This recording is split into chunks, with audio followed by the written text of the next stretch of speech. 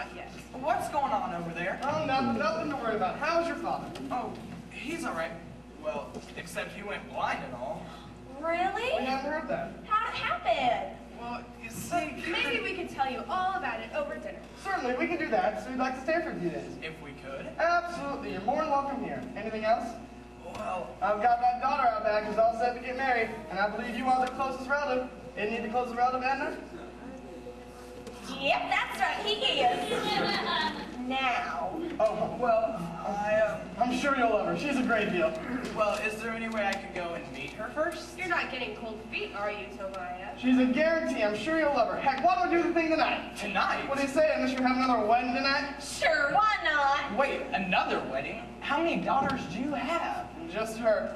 Oh, so you have sons then? Nope, just the daughter. Wait, what? So we'll have dinner, followed by a nice little wedding. I'm starting to think if this is such a good idea or not. Nonsense, we got it all arranged. Let us treat you.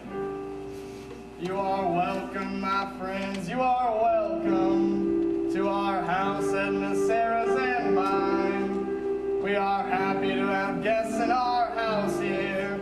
The more the merrier is our line. Come on in. We're glad to have you. Come on in. Take a load off. Come on in. We're glad to serve you. Come on in. Relax yourself. We got a fire pit of honey. We got time to sit and chat. We got a right nice place for showing. We got food back there all that. We got nice fine wine.